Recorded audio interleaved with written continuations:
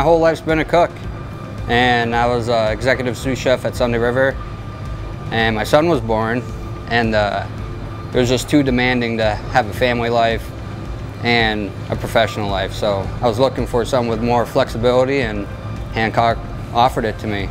So I started in not knowing a thing about sawmills, and they've worked with me every step of the way, and no matter what, personal life is top priority over all else. So I've been with the company for about 5.5 years now. I started just on the floor.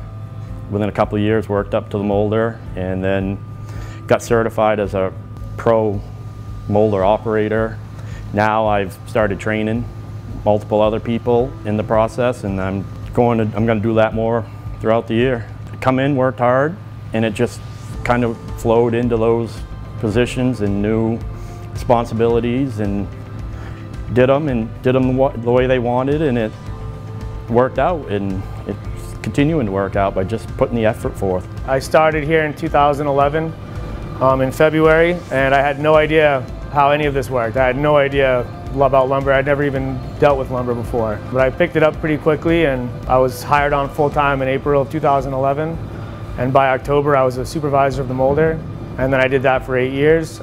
Through that, a lot of my job was quality because it's a lot of pattern, and grade was a part of it as well. So it kind of moved me into that Lucidine position when that arose. I didn't really expect to be there, but it turned out really cool. I'm excited about it. It's a business, but it's also a way for people to make a living, and the point of it is to enjoy it while you do it. Safety is important for everyone.